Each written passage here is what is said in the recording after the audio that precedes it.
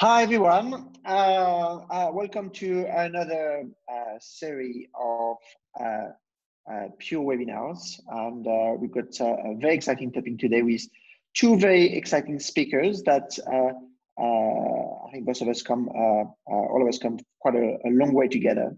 So today's sessions is finding a voice, how the travel industry can unify for good. And we've got two great speakers today. We've got, first of all, George Morgan-Grenville, someone that I've known for quite a while. I think we met the first time in San Diego in 2007 at an American Express luxury conference. And believe it or not, he was one of the targets on the list that absolutely wanted to talk to. And he noticing me. I met on that day someone that has been a real guiding force for me and a mentor and someone that I truly respect and I come to see on a regular basis throughout the years to make sure that I can get some insight knowledge of what's happening in the travel industry. And it's George Morgan-Grenville, which is the CEO and founders of Red Savannah. And I have to say that George is someone who's got an incredible visions, an incredible drive, which is a strategist, but also someone who's got an incredible amount of energy, not only in building his companies, but defending his industry whenever it is possible and whenever it is necessary, as he did it into the case of the quarantine, questioning the quarantine, which I'm going to explain. So I'm very glad that he's here, and I'm going to explain his initiative as well. And obviously, Paul Charles from the PC agency. Paul is very well known as being one of the great commentators on travel and tourism. He used to be the ex-communication directors for Richard Branson at Virgin Atlantic. His PR agency is one of the most influential in London, and he's always on a power list of the people who are the most influential and powerful people when it comes to PR. And therefore, it's not surprising that George and Paul joined force together, and especially joined force for an initiative which is Quash Quarantine. So to give the bit of story of background, I think that we've all been surprised by obviously how COVID-19 hurted us, but also by sometimes the response of our respective governments. And I think that there might be a feeling in an industry which is usually extremely fragmented that we're there on our own. And I think that George and Paul have created initiatives where they've been incredibly inclusive, and they've decided not only to resist, but to try to act together, not for the benefit only of the company, but for the benefit of the industry. So they challenged the government. They went to an initiative which is Quash Quarantine, which we were very happy to support from the onset. And I think it's a great testimony of our industry, of individual trying to take the flag and try to join forces with other people to try to achieve something. And I can't comment enough the initiative, how far they went and how much energy they spend to see that initiative. And therefore, I'm quite excited also to know all the intricacy of the whole operations, all the challenge they had to face. And so without further ado, I would like everyone to welcome Paul and George on that discussions, which I think is going to be very interesting. And that's why I wanted to personally introduce it myself. So we're there for about an hour for a very exciting time. And Paul and George, over to you. Thank you very much, Serge. That's very kind of you to introduce us. And we're honored to be here today to explain to the This Is Beyond audience a bit more about the Quash Quarantine campaign, and also, of course, very much around trends in the industry and where we're heading in the next few months. So George is also on video, joining, like myself, from the Gloucestershire area. So hopefully, George, you can hear us okay? Yeah, I can hear you, Paul. Thanks very much. And Serge, thank you very much for that very, very kind introduction. And actually, I would say it's the other way around. I think I've always looked at you as a bit of a mentor. So if we've been mentoring each other, it's probably a disaster for the industry. Well, we'll find out more about that mentoring later. In the meantime, if anyone, as we're going through, has any questions they'd like to put to George, to Serge, or to myself during the next 55 minutes or so, then please do ask them via the Q&A session on Zoom.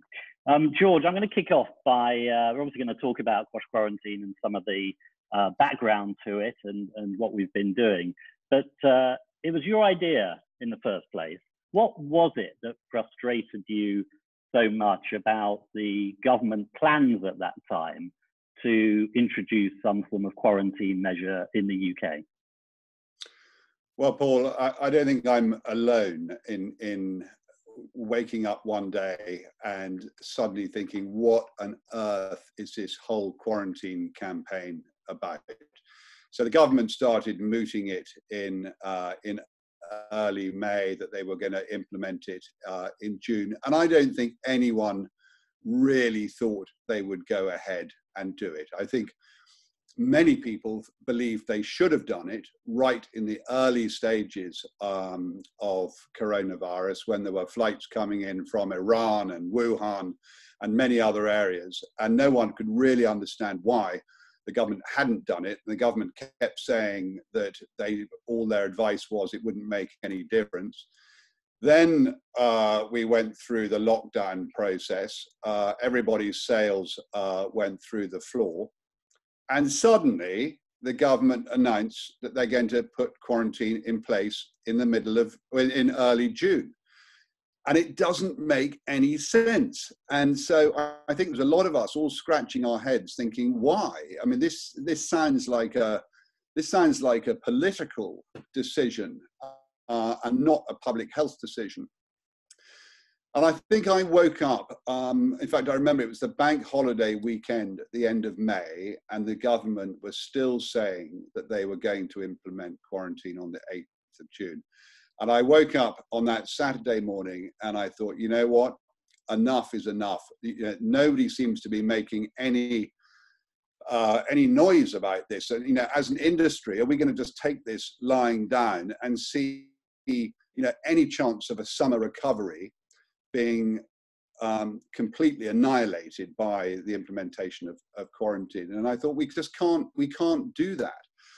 So I wrote a letter to the Home Secretary, Priti Patel, and then I thought, well, she's not going to have a clue who I am, and so maybe this would be better if I got a few people on side. So I emailed several travel companies, and I was amazed at how quickly they came back and how passionate they were in their responses. And I began to realize that people really minded about this, but what it needed was a unifying voice. And so by the end of the weekend, I've got about 70 travel companies and major London hotels together. And the letter went off to Priti Patel on the following Monday. And in terms of what it said, without going through the whole thing, what were those key messages that you felt had to be got across to the Home Secretary and, in fact, presumably to Boris Johnson and the rest of government as well? Well, I think firstly that I thought perhaps they were underestimating, or they hadn't really investigated the size of the industry. I mean, this is the UK travel industry is a 213 billion pound industry. It employs about 11% of the UK's workforce, which equates to about 4 million people. And it represents about 9% of GDP. And my view, and what I was trying to communicate to Priti Patel, was, if you're going to mess with a sector of the economy that's this size, you better have a very good reason for doing it.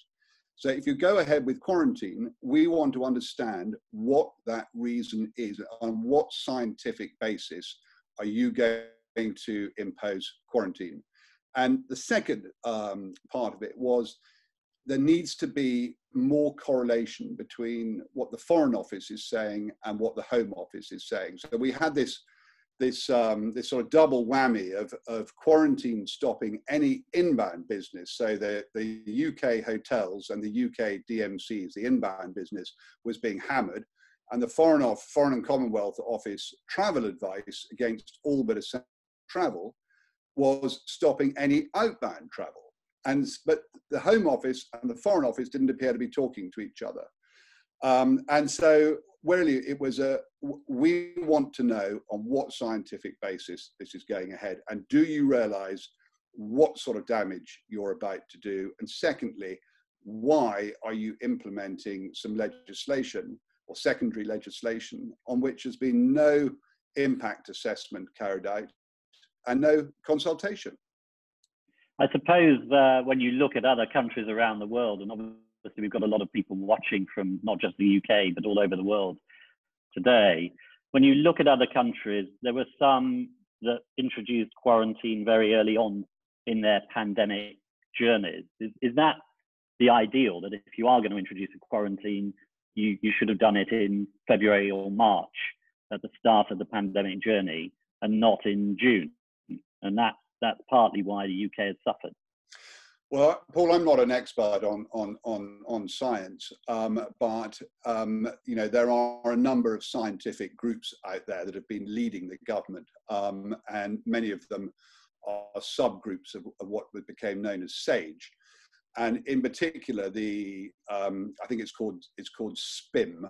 They all have wonderful acronyms, but SPIM I think is the scientific pandemic influenza modeling group.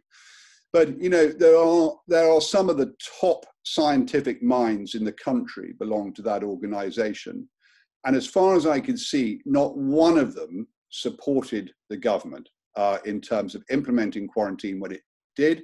Nearly all of them said it would have been sensible to implement it at the beginning of the pandemic, but none of them could understand the basis on which it was being implemented in the middle of the pandemic. In fact, after the R rate had gone below 1.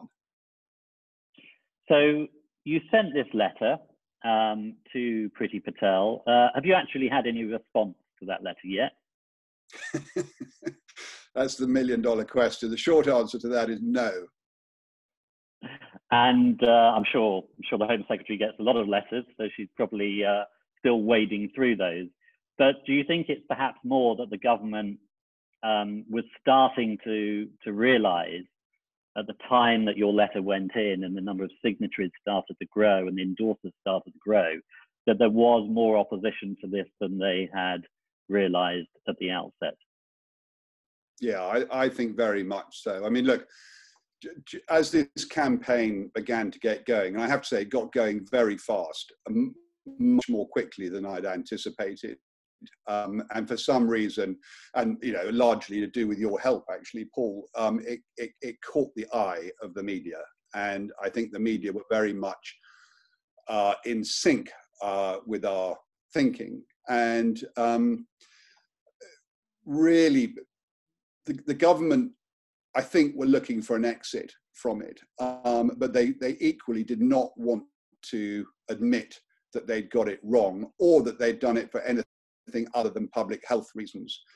So they implemented this arbitrary review date of the 29th of June. But in the background, we were hearing from many MPs privately and through private channels who were saying this is ridiculous. I mean, I'll quote one MP who said, "I'm embarrassed by my own government." This is a very senior MP, very close to number 10. And I think all of them were, well, not all of them, but I think a vast majority of constituency MPs were horrified by what was going on.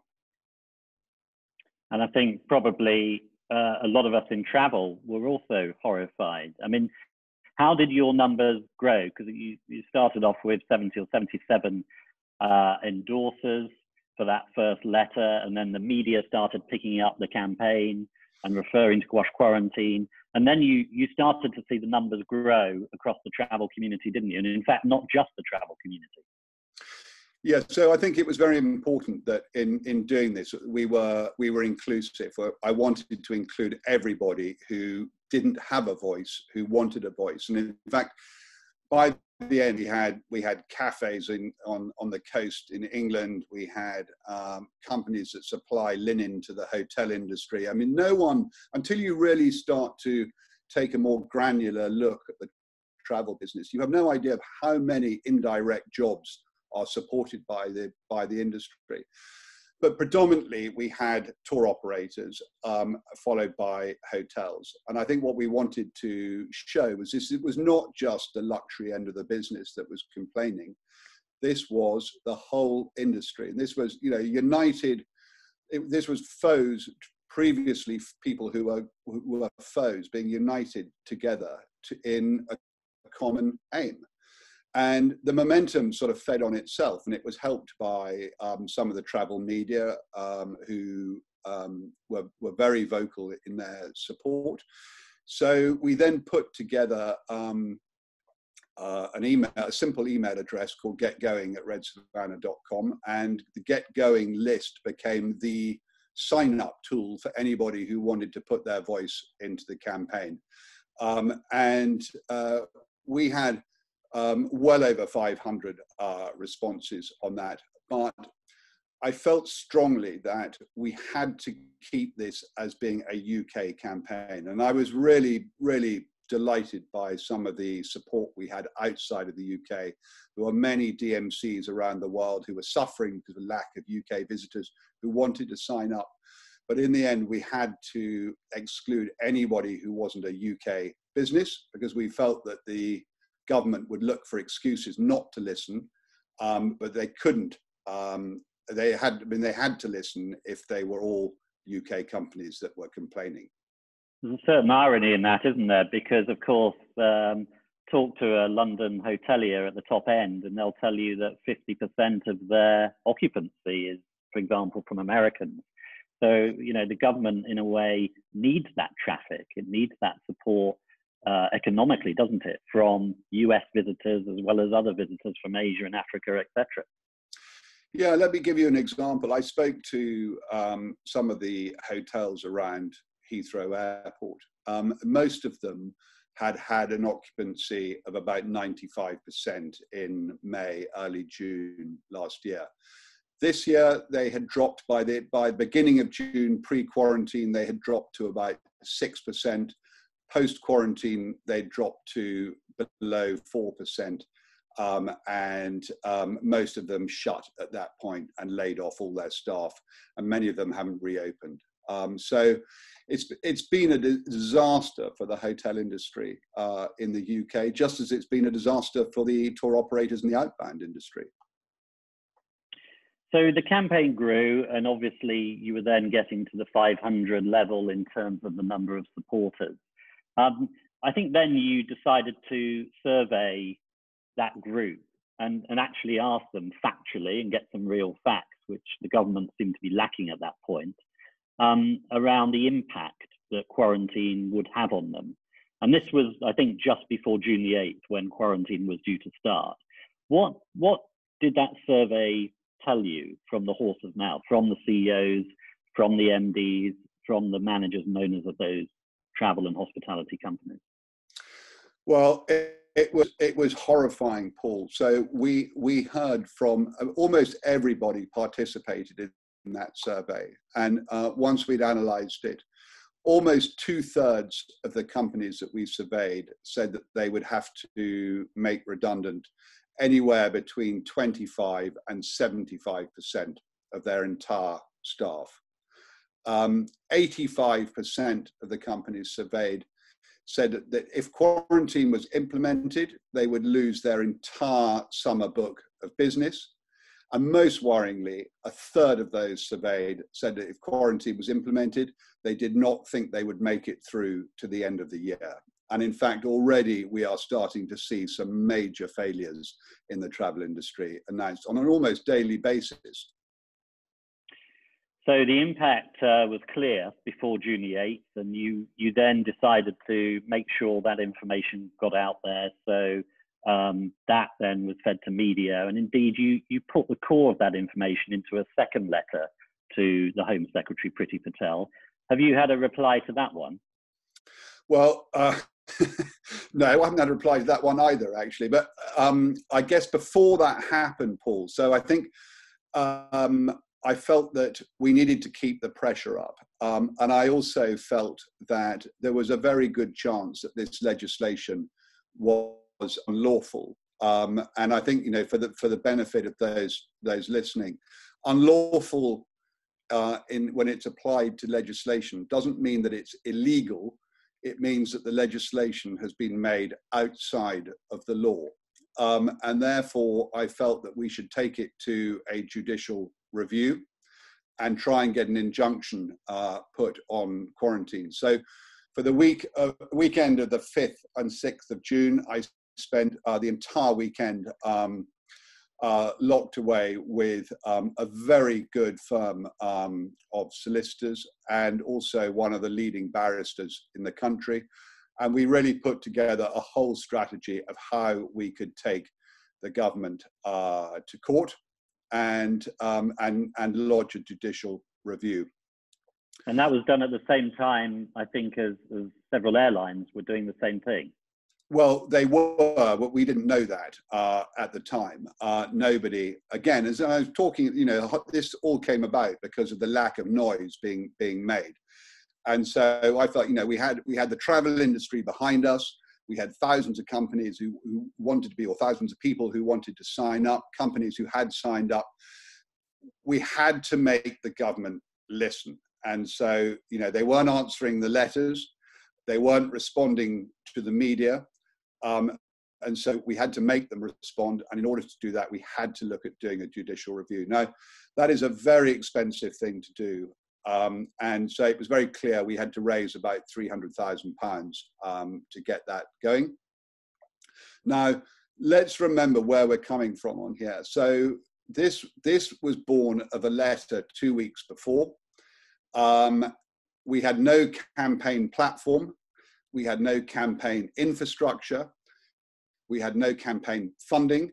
This was being done by myself and you, Paul, really. And so when you start taking on a judicial review, you are taking on a heap of liability, because if you go in as a co-claimant and you fail, then you are personally going to be, or your company is going to be liable for the government's expenses. So we decided we'd have to try and crowdfund this. And so we set about crowdfunding. So on the Saturday night, I wrote to all of the 500 companies and asked them to contribute.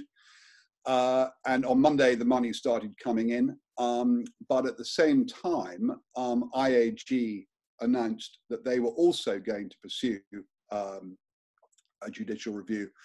Now, there's a vast difference between being 500 companies who are not united by any sort of common platform and who've got to all subscribe their own money, and an airline that probably has deeper pockets and where there's only 3 of them acting in unison. And so in consultation with the lawyers, we decided that it was better to let the airlines fight this campaign on their own. The result was going to be the same, whether it was us or the airlines doing it. And no one should underestimate the difficulty of getting 500 firms to fight a legal battle against the government. So the fact the airlines had stepped in was a really positive move. We'll talk about the learnings soon of that, and also the campaign for the future to help the sector. But was it frustrating that here you had a group of 500 like-minded companies and senior individuals who all felt they wanted to quash quarantine, but were perhaps hamstrung by their structures or their ownership or whatever in being able to raise the money to £300,000 fairly quickly? Because that's not a mean task, is it? No, it's definitely not a mean task. And I think, I'll tell you what really interested me, Paul, in that was that some of the bigger companies were being very slow to put their hand in their pocket. And some of the smaller companies were incredibly generous. And actually, many of the companies that I see at Pure year after year, really good, small, boutique travel companies that know their stuff, know their business.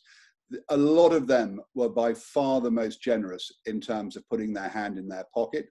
and they were the ones that really minded. You know, some of the big companies did contribute as well, but I could see that it was going to be a massive exercise to raise the 300,000. I think we could have done it, and I think we could have got there, but it was going to take every minute of every hour of every day to get that done. And, you know, in the background, I was still trying to run my own business as well. So, you know, fighting a campaign is a really physically and emotionally exhausting occupation. When you're trying to run a business in the background, and then you've got to suddenly raise 300,000 as well, it's a very difficult proposition. Not insurmountable, but difficult. So then you decided that actually it would be appropriate at that point to let the airlines continue their legal action, which was later dropped, of course, and actually not go ahead simply because it was obviously difficult to raise that money. And presumably the money would be better within the travel companies themselves at this really difficult time anyway, because everyone's been under pressure. Yeah, I think to some degree, but I mean, look, we weren't, you know, like all things, if everybody comes together, we were looking, you know, we put a sliding scale in place, and so that we were asking for £500 from the smallest companies and £3,500 from the biggest companies that were turning, you know, had passenger volumes in excess of 125,000 people, and so, you know, these were not really very big sums of money. And I think really, you know, an industry that minds about its future must be prepared every now and then to put its hand in its pocket and fork out when it's for something that will ultimately protect the industry in the future. So then if we just move on in the story, in the timeline, the quarantine measures came in on June the 8th. The government was obviously determined to go ahead with that once they'd announced it. As you said, they didn't want to be embarrassed. They had to save face to some extent over that period. Then I guess we got word from a senior government source who contacted us to say that the rules would be changed on the 29th of June, which gave us, I guess, some end point, it seemed, for quarantine. That already we were hearing that there would be changes. What happened between you dropping the legal action and the end of June, essentially? Because you kept the momentum going. What was it that propelled that momentum? Well, I think we did two things. One was to commission the survey through audience.net. And that survey was quite enlightening, actually, in terms of the fact that it said that something like 89% of the population believed that quarantine was going to cause real economic damage. And that fact really needed to be highlighted. But then the second thing was, as you alluded to earlier on, was his second letter to Priti Patel. So, you know, we talked about it a lot, but I think we felt that, you know, we needed to ramp the pressure up. And so the message to Priti Patel was, if the judicial review is found to be unlawful, if the government is found to have acted unlawfully, then our feeling was that she should resign. That, you know, she may not have been the architect of this policy, but she was the person tasked with implementing it, and she appeared to implement it with great gusto. She said in Parliament that she was going to lay out the evidence for everyone to see. As far as I'm aware, she's never done that. And so we felt that the only honourable thing for her to do, if it was found to be unlawful, would be to resign. And I think that was not an unreasonable request. I think any minister that was found to have implemented and sponsored secondary legislation that was found to be unlawful should resign. So I was surprised by how panicky people got by the second letter. There was definitely, you know, I think the problem with this industry is that we're a very conservative industry. The travel industry is not used to rabble-rousing, and it's not used to making a noise. And I think it's why, over the years, the travel industry, despite being such an important part of so many economies around the world, has allowed itself to get beaten up by governments, and I think it's wrong that they do, or we do, as an industry. And so I think what we were trying to explain to everybody was, look, the suffragettes didn't get the vote by writing nice letters to the Home Secretary. The French farmers don't get amazing concessions from their government by writing nice letters to President Macron. When something goes wrong for the French farmers, and Serge will know all about this, they are out with their tractors dumping slurry outside the Élysée Palace, or they're blocking the auto route or the ports, and very quickly they get what they want. Unfortunately, in the travel industry, we tend to take everything lying down. And I was slightly concerned that some of our support began to ebb away when we asked Priti Patel to resign, or suggested she should resign. But actually, when we measured it, it was only about 5%. And in the main, there were some hotels, but it was also the trade bodies. And the trade bodies ran a mile at that stage and specifically asked to be excluded. And I thought that was very disappointing, because I thought the trade bodies should have really been standing up to the government at that point. And I know we've had a few back and forths on this, and we can talk about it in a minute at the end. But overall, 95% of our 500 companies stood like true rocks and supported the second letter. Great. Well, we'll come back to that in a minute. We've got about 25 minutes left. Keep the questions coming in, because we'll come on to questions shortly. So then, essentially, as June went on, the quarantine measures obviously were in place. As I understand it, there's still been no fines levied by the government for anyone breaching the quarantine rules. And then, of course, at the end of June, on the 26th of June, the UK government announced they would stop the blanket quarantine measures. So do you feel then that the government did listen, that the campaign had an impact, albeit with others involved around the UK, but fundamentally they did quash quarantine and listen to what you were saying, didn't they? Yeah, I think the campaign had an impact. I mean, we'll never know. Would they have stopped quarantine anyway? I mean, I think what we do know is it was absolutely a political and not a public health measure. I think they realised they got it wrong, and they might well have quashed it anyway. But I think certainly it did no harm to get everybody behind the campaign. And I certainly think, from what I've heard, the government were quite taken aback by the vehemence behind this campaign and by the momentum that got going. And I think it was the first time the travel industry had actually snapped at the government and said, we're not taking this lying down. So do you think there's, it actually goes down as the shortest ever government policy, I believe, to be then redacted, to be then pulled away. And obviously the government has since opened up travel corridors.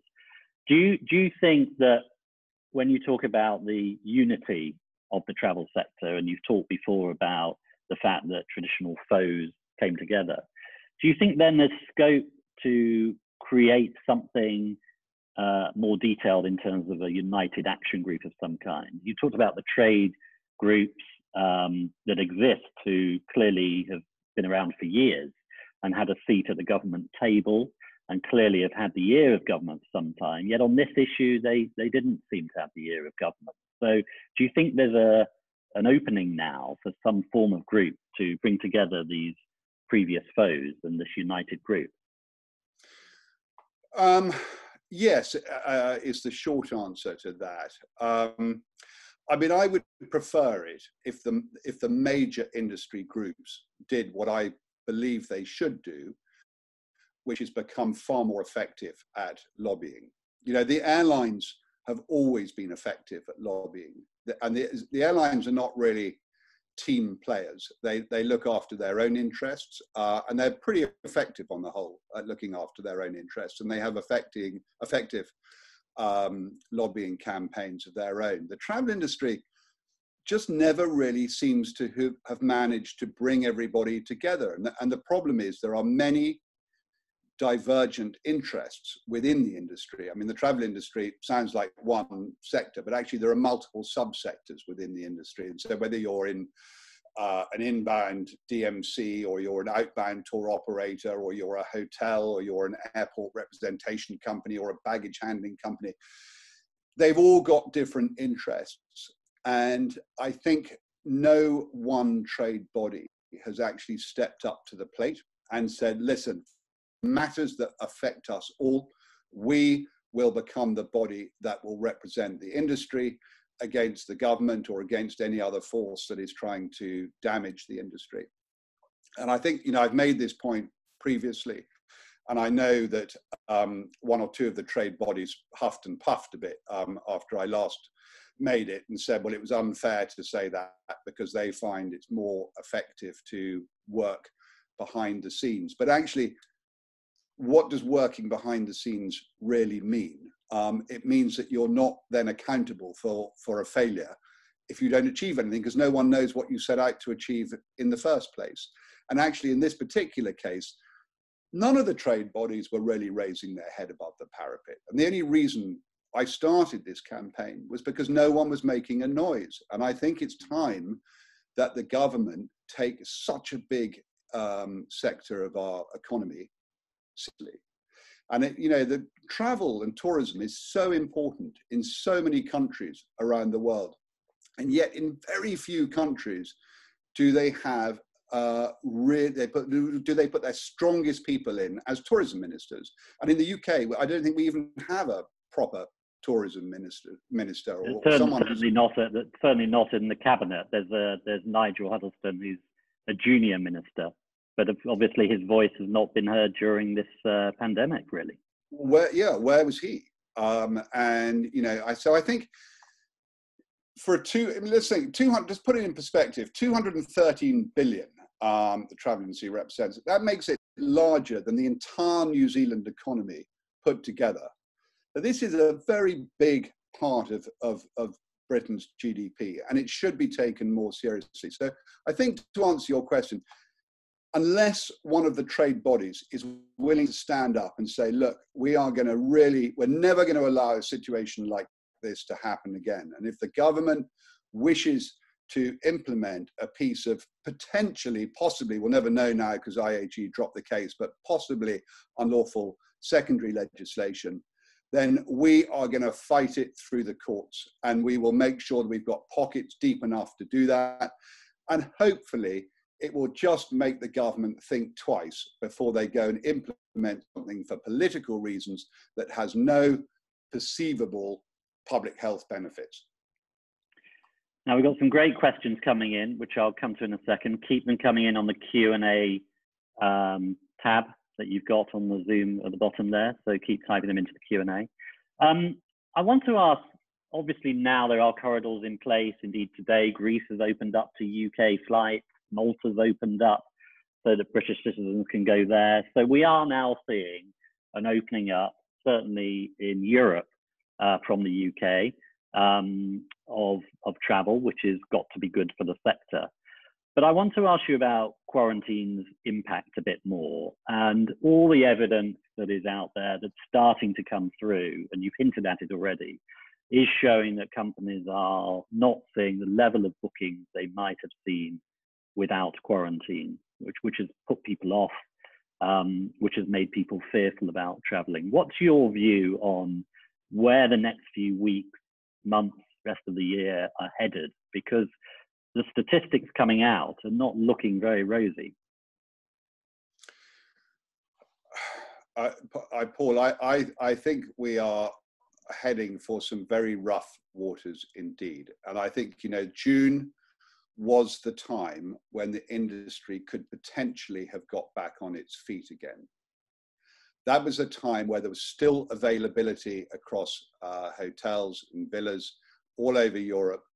The industry had an opportunity to take advantage of that available inventory and sell during June. But instead, what actually happened was quarantine was put in place, and that opportunity was lost. and that was that opportunity has really cost the industry this summer's business. And there are many travel out there that make most of their money during the summer months.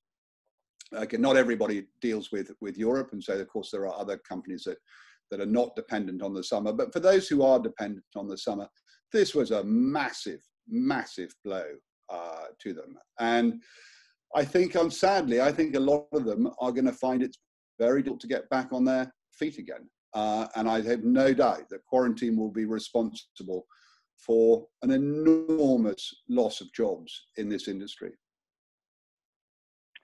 Okay, well, let's go to first question from Natasha, who says, it's great to see the commitment to the industry and its employees and travellers. However, with the UK having had the second highest number of deaths from coronavirus, only topped by Russia, far more than Spain or Italy, are you not concerned that you could contribute to rising numbers in the disease if you successfully had quarantine dropped? What motivation do you feel the Home Secretary did have? It cannot be inconsequential for governments to introduce measures like this. So I guess, you know, whilst blanket quarantine has been dropped, what do you say to the medical point, a very important health point, that clearly it's designed to prevent the virus spreading further? Yeah, I think it's a perfectly fair point to ask, and I've got various responses to that. I mean, I think first of all, the government has two primary responsibilities.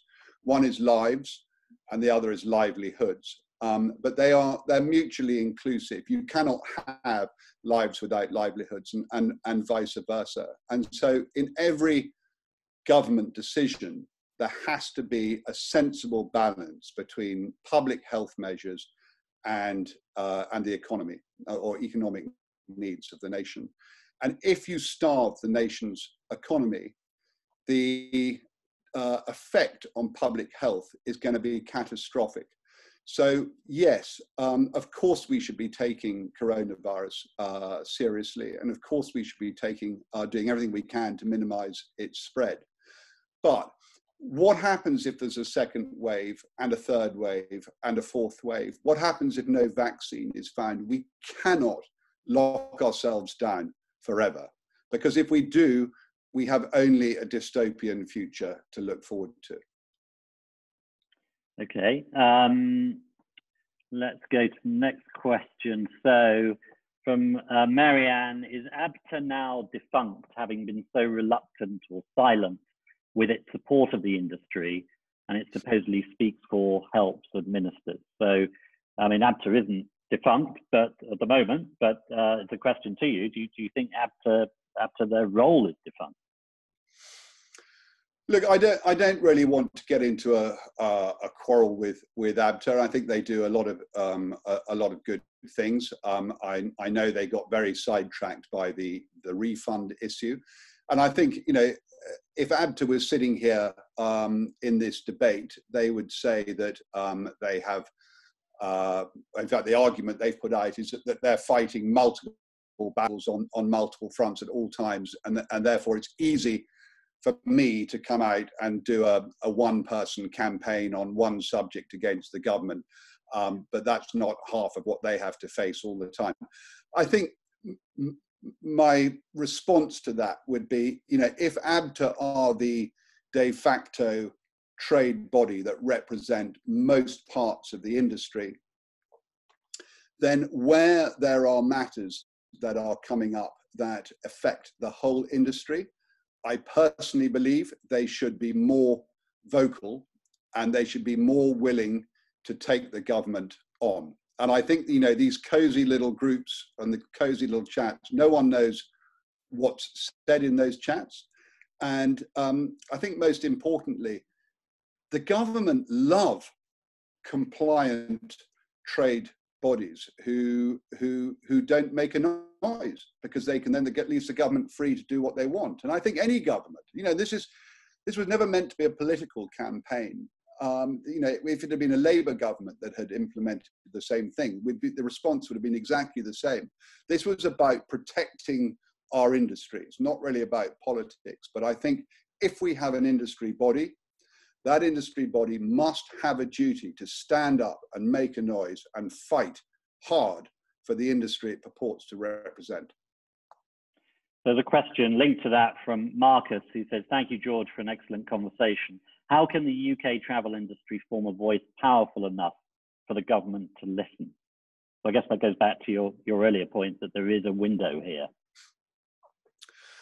Well, I've registered the powerful enough bit. How can it be powerful enough for the government to listen?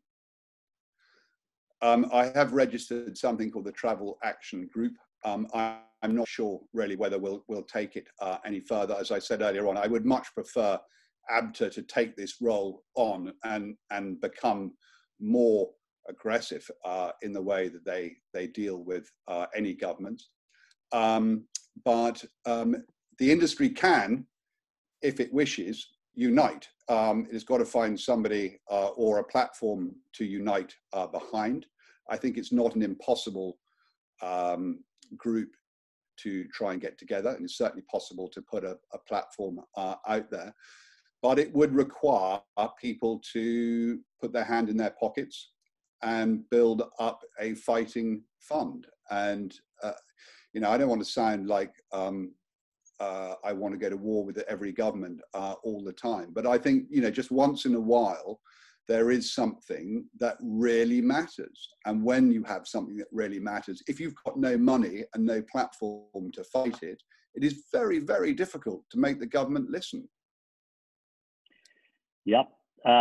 Next question from Norby, who asks, it's a specific point really that he's making about the excellent event, the British Bird Watching, the Bird Fair, which happens in Rutland each year. It's the largest event of its kind, and very successful it is too. Clearly, Norby's making the point here that it's very hard for companies based overseas, obviously, to come in and do business in the UK at an event like that. Certainly this year, next year, whether it goes ahead or not, we don't know. It's stopped many international travel businesses exhibiting, and they've lost a great deal of bookings, obviously, because of not just quarantine, but also other COVID measures. Do you think that because the travel, by its very nature, travel sector is so interconnected, that actually whatever goes on in the UK is clearly going to have a much bigger impact on those beyond the UK, not just in the UK? Yeah, look, I think the UK has probably the most sophisticated travel sector in the world, and I think it's, you know, in many ways, it's a bellwether of what's happening elsewhere around the world. And I think it's incumbent upon the UK industry to set the pace. And I think we should be setting an example and helping others around the world achieve the same things.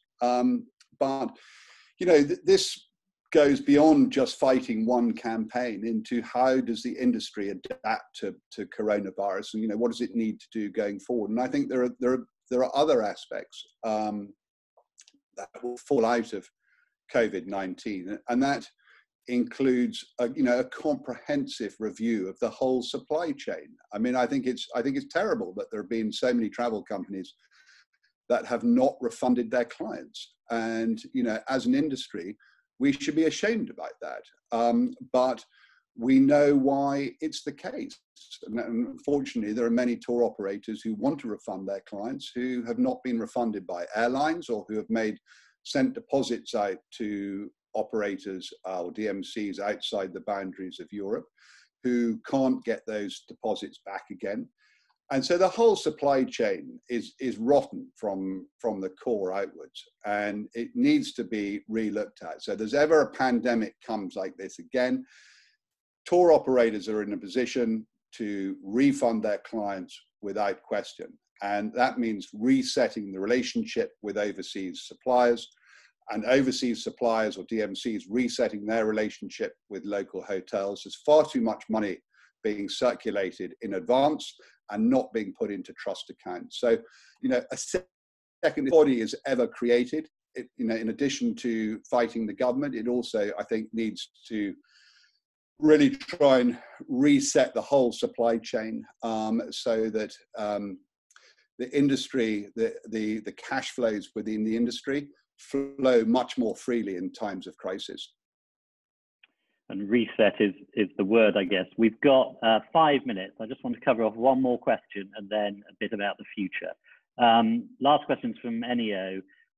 In the US, we have a fight between science, the CDC, and the government, the White House. Should we brace ourselves and wait until after the elections in November to start making any plans? Information is too blurry.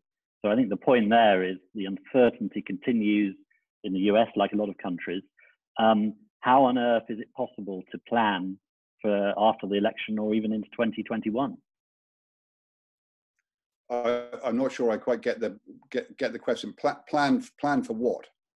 Well, Ennio doesn't say. Maybe you could quickly type that in. But essentially, I think it's the uncertainty that's continuing between CDC advice from science and Dr. Anthony Fauci, for example, and the White House and the Trump view of reopening the economy.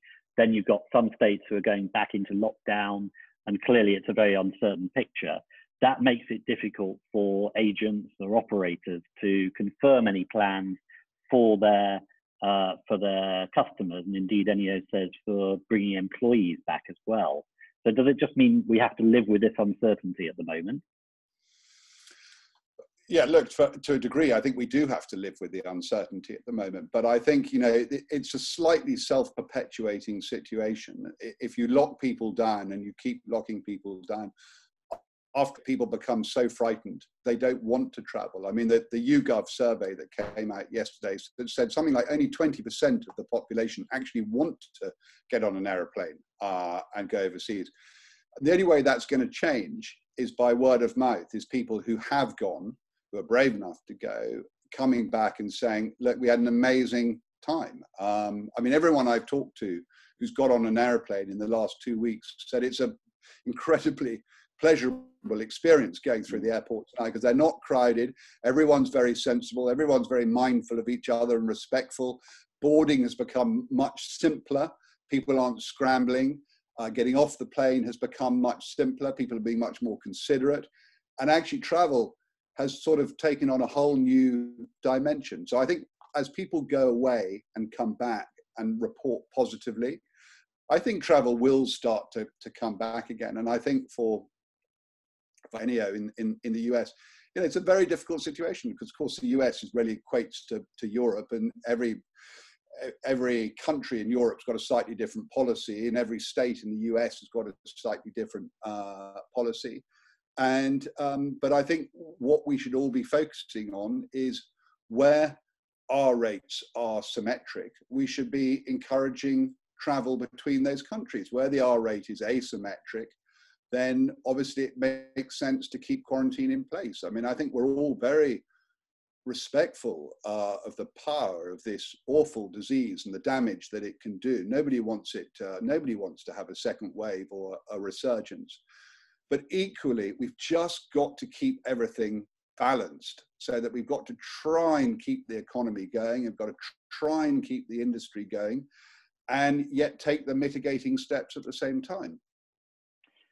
Final question from me to you, George, is a quick 10-second answer, if you wouldn't mind, before I hand back to Serge shortly. How optimistic are you about 2021? And do you think it's going to be as good as 2019 was? I think it's going to be a very complicated year, 2021, because, of course, let's not forget that the vast majority of bookings that were booked in 2020 deferred or postponed to 2021. So normally, when the industry gets into the fourth quarter this year, it's starting to book for 2021 for the following year. Obviously, January and February next year would typically be very busy booking times. I suspect they're not going to be as busy this year going forward. And I think space is going to be at a premium next year, because where there would normally be masses of space available, I think there will be much less space available. Essentially, you're trying to get 2 years of travel consolidated into 1 year. And I think that might make it very difficult for tour operators. And then I think if there's a second wave, I think people are going to hesitate about booking as well. So I think 2021 is up for grabs at the moment, but I think it will be far from simple. My own view is that things will not normalize in a way that we might like them to before 2022. The new abnormal. Thank you, George. That's fantastic. I'm going to hand back to Serge. We haven't even talked about sustainable travel, responsible travel. That's all for another day, but obviously very hot topics as well. Serge, back to you. Thank you, Paul, for obviously moderating these sessions. And George, I can only compliment you for your bravery and for your forceful honesty as well. And I think that I love the fact you give a little nod to the French. That's they know how to protest when it's required, which is I think a kind of a national sport in my country. And but I think there is something interesting in it, and that's why I was so keen that with the two of you on the discussion is that, you know, one of my favorite book of all time was always The Trial by Kafka, which is a kind of a blueprint for existentialism, where you don't have to, if you just accept and you go with the flow, it could end up with your entire demise. And I think that what I really like is that you are a big kind of existentialism in a world where every day looking for doom and gloom, and you really stand up for what you believe and try to change in many ways. And I've contributed certainly to change the course of history. And I think that it's a kind of a real example of smart and goodwill people with strong stamina and a lot of patience can actually change a lot of things for our industry, because as you say, our industry is sometimes very fragmented. And as you clearly mentioned before, like the travel industry is not, we're not used to see the travel industry making a lot of noise. And it's kind of good sometimes that, and I think that's why I think originally the WTTC was created, because nobody was taking this industry very seriously. It was all about chemical and petroleums and cars industries and so on and so on. And I think that what this pandemic has really shown is not only how this industry is important economically for, as you say, we talk about a life, saving life, but also saving livelihood, which is in many ways saving lives in general. But I think how much the travel industry is, or the hospital industry at large, is intricated with our own way of life. This is the way we socialize. And to keep something a bit more simple is that, you know, the first thing when I come in this country, I ask people what a pub name a pub, and I was told that it's called a public place. That's what it's shortage for pub, because this is a place where people socialize. And we realize that in many ways, hospitality restaurant is a place we socialize, and it's helped our mental health and also us being social animal. And traveling is a way also that we tend to reconnect with our loved ones. And I think there is a tremendous longing for all our customers to come back on track. And therefore we can't thank enough all the people who are, you know, on that journey, like I said, not going with the flow, but try to resist COVID-19, not only in terms of health, but in terms of protecting the livelihoods of many. So thanks to both of you for these amazing discussions, but also for your immense contributions, past, present, and certainly futures for our industry, because you are true leaders in your own field, and you command our respect. So thank you very much. And for audience, I would like to say that obviously look out for more pure webinars or webinars from all our shows. We know that we might have we'll have some exciting news as well about the House of Beyond, and there will be a new program coming also shortly. So look out for more information coming from our companies. And in the meantime, stay safe, keep yourself very passionate, and keep the travel industry going. Thank you very much, all of you, and have a good afternoon. Thank you.